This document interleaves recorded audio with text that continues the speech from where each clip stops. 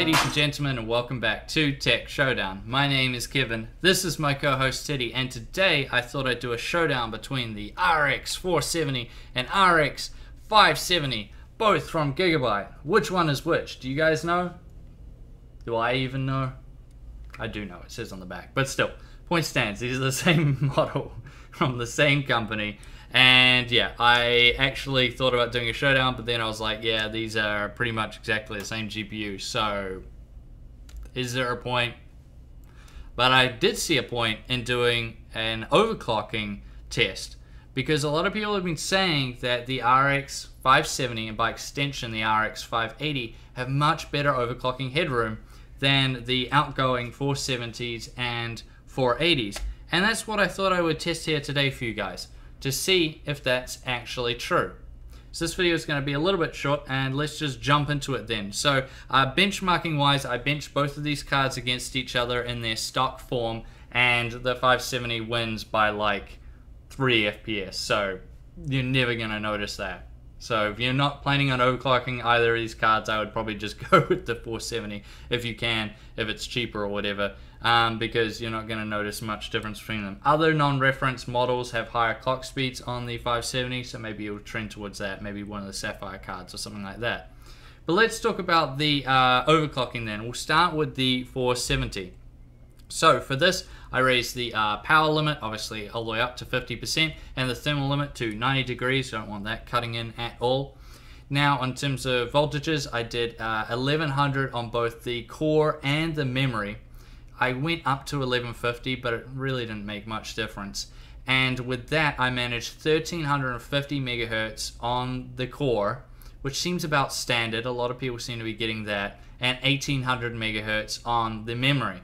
So fairly solid overclock there for the 470. But how does the 570 compare? Just gotta look at the back, make sure I get the right card. Not that it really matters. So yeah, once again, 50% power limit, thermal limit raised to 90 degrees. And for this, I did 1150 megahertz on the core, and the memory I actually didn't need to go over 1000, so I just left it at 1000. It was just fine. With that, I managed 1450 megahertz on the core and 1950 megahertz on the memory. So 100 megahertz higher on the GPU core and 150 megahertz higher on the memory.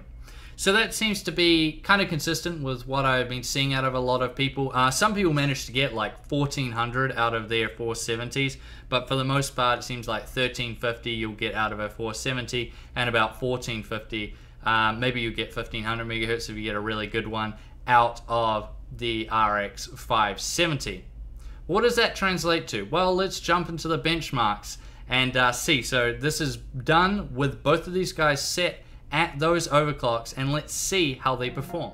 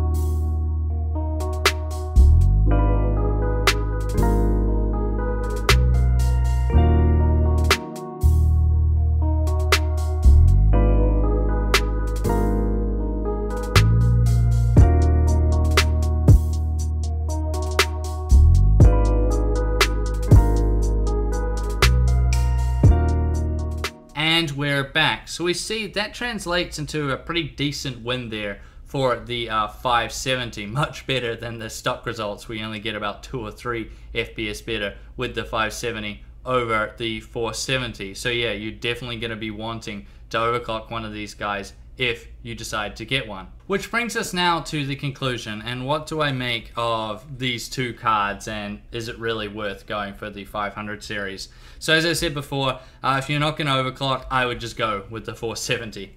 You may as well. You know, there's only like 2 or 3 FPS in it, at least with these models anyway. So yeah, I'd probably do that. You can get some really good non-reference models of the 570 with quite high clock speeds. That sort of went for the 470 also, so you could go there, but I would say mainly if you're an overclocker, I would trend towards like the 570 and 580 because you should be able to get better overclocks out of them, and that will translate to some pretty decent gains in gaming.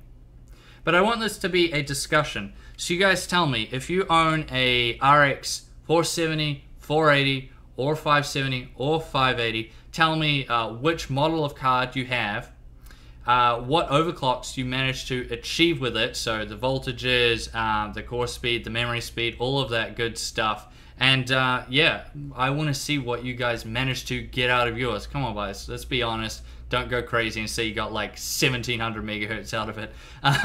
Just tell the truth, and let me know also what utility you use to achieve those overclocks, because that could be quite interesting for some people out there. But for the most part, for when I was looking, it seemed like 1350 was around about where the 470s like to sit at, and with these 570s, they're looking like they like to sit around the 1450 megahertz mark. But of course, that's just for what I saw, and that's why I want you guys to comment down below. Now, I thank you all for watching this video. As always, subscribe to Tech Showdown if you haven't already, and I'll see you guys next time.